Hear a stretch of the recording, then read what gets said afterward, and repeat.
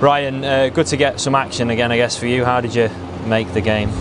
Yeah, and I enjoyed it. I mean, stadium, don't get much better than this. The pitch leaves no excuses, and I thought as a team we played really well, and I think we deserve more out of the game. You personally, you come on and made an impact off the bench. Did you come on with the message, I'm going to have a right go at him?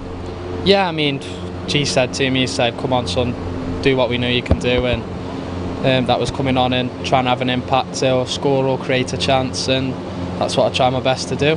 How did you find trying to be like the focal point almost? Because you come on for Omar, who's big target man, and you were like the direct replacement, really.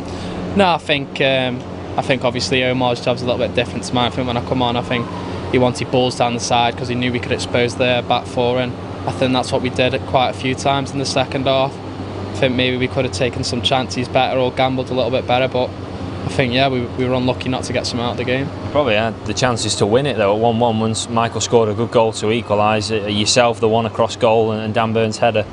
Yeah, I mean, cracker's finish. It's a great finish, and the one maybe I should have put it on target, hoping the keeper will spill it. But it's just one of them. We've got to take his chances. If we can play like that now till the end of the season, there's no saying we can't get the points and stay up. For you personally, how good does it feel to be playing at somewhere like St James's Park? It's a great arena to play football, and it wasn't so long ago, in League One and League Two at the Alex.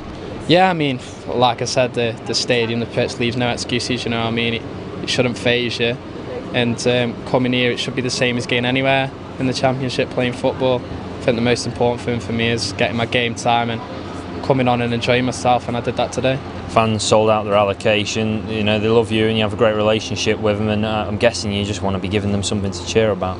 Yeah, the fans are great. I mean, they come here and they want to be entertained, and that's what we tried to do. And I think rather than us sitting back and letting Newcastle have the off, we had a go today, and I think they appreciate that.